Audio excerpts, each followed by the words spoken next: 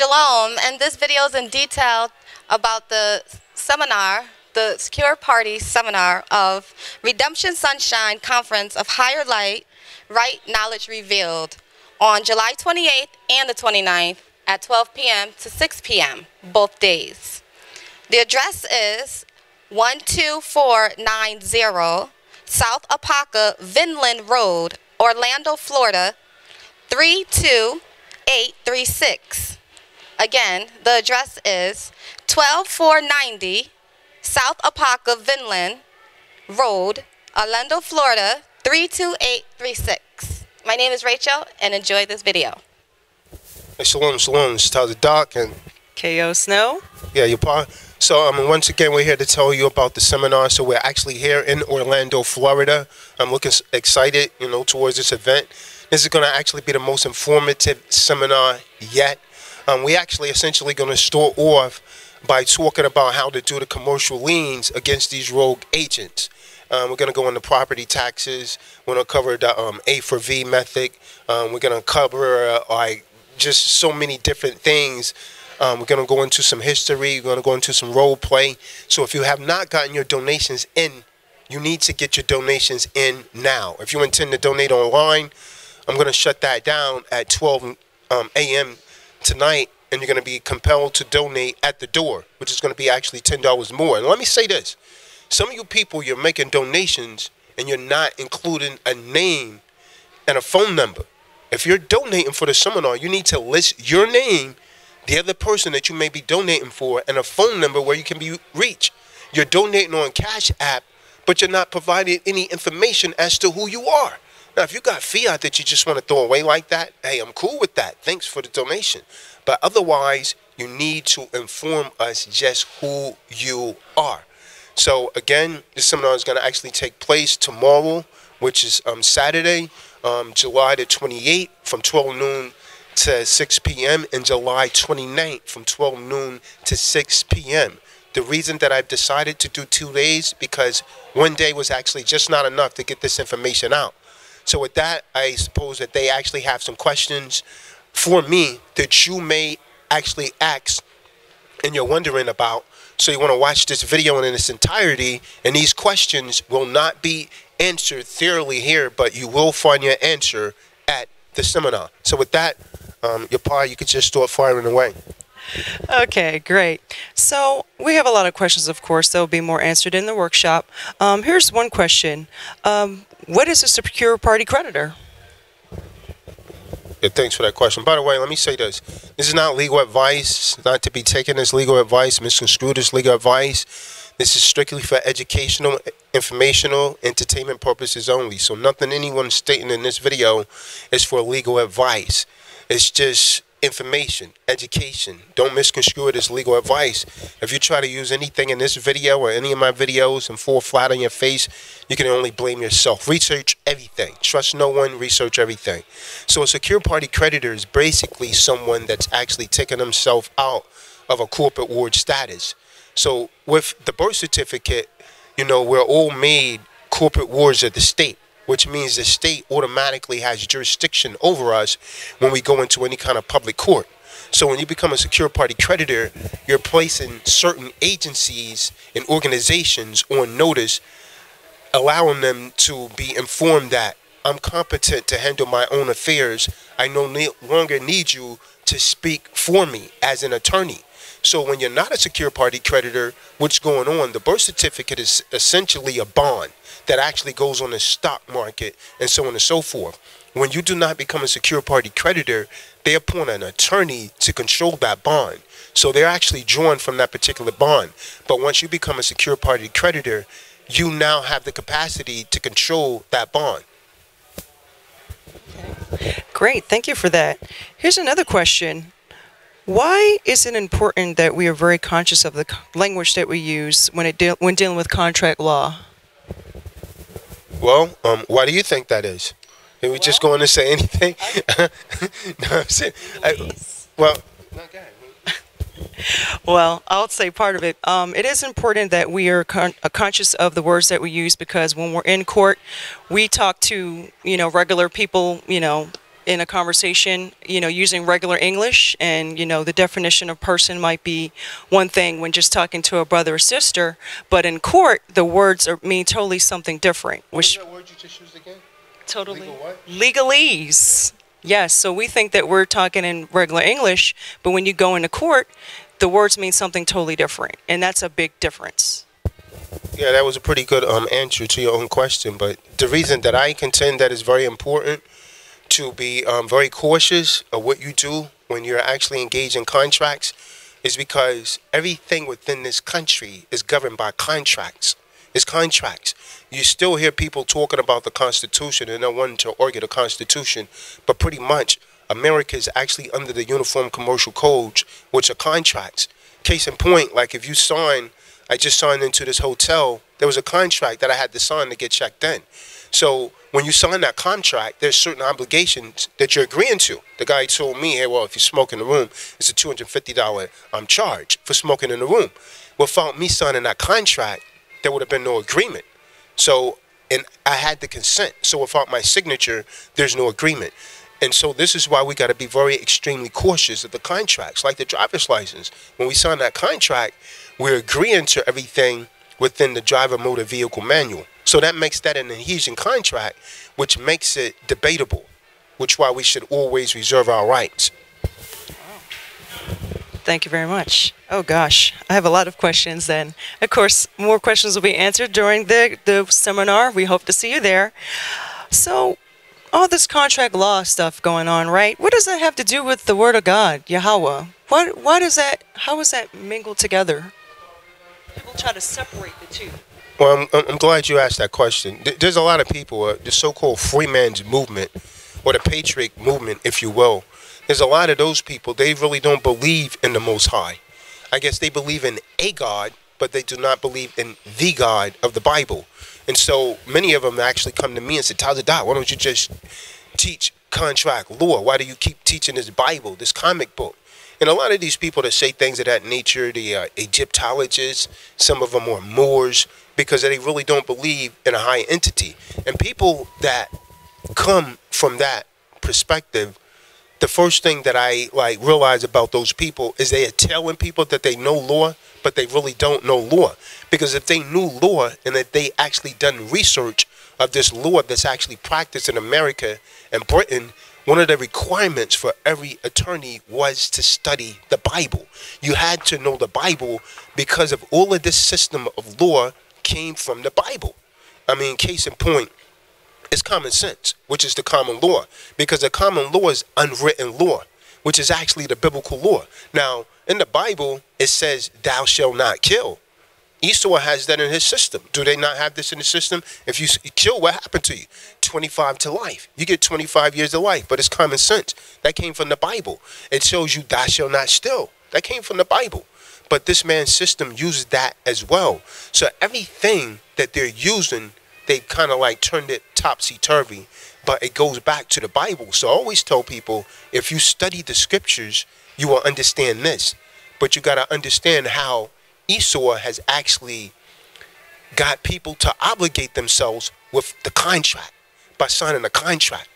So this is why it's important to understand the contract, because when he talks law, he's talking contract. If there's no contract, there's no case. They don't have anything against you. So there has to be a contract in place in some shape, form, or fashion. Wow. Yeah, thank you for that. Well, here's another question. As a secure party creditor, how can we resolve things like tickets on the road, child support issues, or student loans, for example? Yeah, that's a good question. So, like, as a secure party creditor, the way that you can resolve all of that, because according to 72 CFR, CFR 72.11, all crimes are commercial. So everything that we do is commercial. It's involving commerce. So all of those tickets, everything that you just mentioned, it involves commerce. Like the whole child support is commerce. So it's commerce involved. So if you're a secure party creditor, what you could do is you could actually, since there's no real money, there's no gold or silver in circulations, as a secure party creditor, what you could actually do is set off or discharge the alleged debt, because you can't pay it. So when you try and pay it with a fiat currency, like a Federal Reserve note, you're essentially increasing the debt because you can't pay a debt with a debt, right? You can't do that. So, but you could discharge it and say, hey, I'm going to accept this for value until real money returns to circulation. But as a ward of the state, you can't do that because you're in a corporate ward status, which means you are a subject, which is another word for a slave. That's why it's essential to be a secured party creditor. Let's go to this side for a minute. The Queen Rachel right here and see what kind of question she had. Thank you. What is the proper way to acquire my certified certificate of live birth? Well, I mean, that's a good question, but a very extensive answer. So, I mean, the way to do that is that you want to get the long form. Like if you're trying to authenticate the birth certificate, you want the long form, not the short one, because the long form has much more information. And so if you want a true answer to that question, since it's so detailed, you could actually just order my DVD online about how to authenticate the birth certificate, or you can attend the seminar. I have that DVD at the seminar. But that's a pretty detailed question. There's certain things and certain people you actually got to put on notice, but you definitely need the long form to do that. How can I correct the status on my husband and our children, or vice versa? Yeah, that's an excellent question. So if your husband is, well, you didn't answer that question, so I won't bring it up. But your husband would actually have to become a secure party creditor just like you. He'll have to put the same organizations on notice like you. Now, if your children haven't reached the legal age of majority, there's no reason for them to become secure party creditors because they're still minors. They have to be the legal age of majority to have any kind of say-so over their life in the law. You know, in some states that could be 18, some states that's 16. So until they reach the legal age of majority, what you want to do is you want to list them on your security agreement as your property for educational purposes only. And then once they reach the legal age of majority, instead of going and signing themselves back over to the state, they may want to actually, you know, revoke all of those adhesion contracts and become a secure party creditor. So it's not really necessary for your children to apply for the secure party creditor. You just list them as property on your security agreement, which should be referenced on your UCC-1. Thank you. I have some questions on property taxes. The first question is, are there exemptions to or assistance for property taxes? So when you say exemptions, the only way that you're actually going to be exempt from any kind of property taxes is you have to get the allodial title if it's dealing with a land or a home, or if you're dealing with a car, you have to get the manufacturer statement of origin. And the only way to get these things is when they actually come off the assembly line. So the DMV has an unrevealed contract with all car dealerships. So when you go into the car dealership and you pay for the car dealer actually already sells that. He sends that title, the original title, the manufacturer statement of origin, over to the Department of State. So you can't get that because they already have this invisible contract with them. So this is where people, even when they pay off their car, they give them a certificate of title. If you look at the word certificate, it's not a true title. It's not a true title. So in order to really not pay these property taxes, you're going to have to get the MSO and the allodial title to the property. Now, is there ways to do that? Yes, but they try to make it exceedingly difficult. If you want to do it with a car, you have to pay that car totally off when it's coming off the assembly line. Otherwise, the car dealership sends it over to the state. So they're still out there, but you got to be able to work your way around it to get it. And you can't do that as an incompetent ward of the state, which is why everyone should be becoming a secure party creditor. Now, if you are a contract law expert, there may be no need to file documents because you can handle everything viva voce, by voice.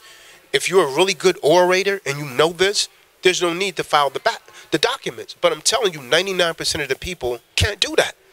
They think they can, and they think they understand the language that's actually being spoken, but they really don't. Okay, back to SPC. Is the SPC considered sovereign, and can a sovereign operate as a secured party creditor? Well, I mean, so You know, first of all, giving all praises to the God of our forefathers, Abraham, Isaac, and Jacob. So all of us are born sovereigns, right? We're born sovereign. When we're born, we're sovereign. We're in a sovereign capacity, because that goes to Genesis 1:8. The Most High gave Adam dominion over everything. So man is sovereign. Man controls everything. So, but shortly after we're born, mom informs the state that she has more property for the state. So that sovereignty is signed over by way of the live record of birth, which is actually sent then to the Department of Vital Statistics, and a birth certificate is created. So when the birth certificate is created, the son and daughter becomes a child, which becomes property of the state, which is where you have people like CPS or organizations that can move in and snatch the child out of the home at will. So a sovereign is not really a secure party creditor. A sovereign is someone that actually is living on their own land. They're residing in their own community, and they're not taking any kind of governmental benefit, and they do not operate in commerce.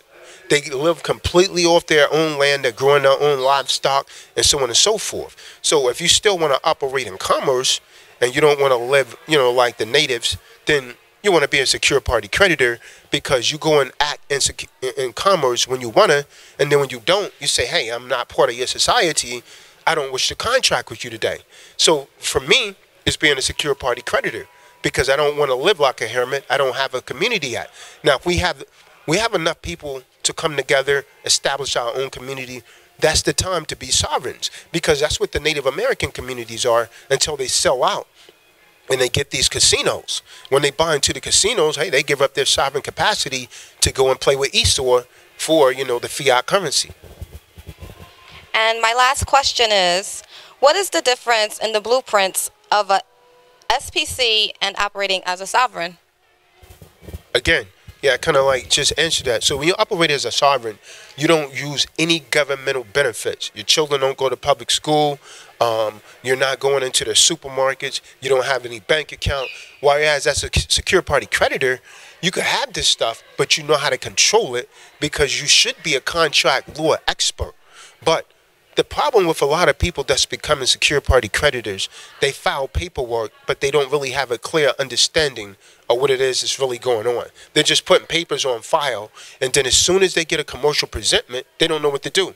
Then they call me, or they call someone else to help them. It's not supposed to be that way. You're supposed to know how to handle contracts, because contracts is the law. And everything that people are getting in, I don't care what it is, some shape, form, or fashion, they consent it. If you got CPS or someone coming to your home, you consent it. You agreed whether you realize it or not. You agreed by way of contract, whether it was actually expressed, implied, or written. You agreed in some shape, form, or fashion. So you need to become secure party creditors. Like all the people at this seminar, they should be getting my books. Even if you're not coming to the seminar, you should be ordering the books, because you need to learn to use this language. And that's what people are not getting. You can't just simply file documents. You need to learn to use the language and comprehend the language that they're speaking in, because that's what getting people jammed up. They get an offer, and if the offer says, I order you to do this, I order you to do that. Well, one man doesn't have a right to order another man to do anything unless he's broken the law. That's the law. So we're all equal under the law. That's a maxim of law. So if someone sends me that and I haven't broken the law, you can't order me to do anything. You understand what I'm saying? So they need to learn the language and actually what's being expressed. Well, once again, I want to make sure you guys know, when you donate, please leave a proper name, email, and reason why you're donating. We prefer the Cash App before PayPal. It's simple. In the comment box, you can tell Tazadaq exactly what you're donating for. Yeah. Thank you for that. You're welcome. So So make sure you put a phone number there and some names of what you're donating for. You know, I never claimed to be a psychic or anything. Can say, well, oh yeah, this is and I'm not a damn genie. You didn't see me come out of a bottle or anything. So I can't figure out if you just, as far as I'm concerned, as far as the law is concerned, if you just donate, I can just take it as a donation, like your pa said. Hey, so and so, John Doe just made a donation, even statewide. Yeah. So get your mind right, King. So I surmise you have a few more questions there.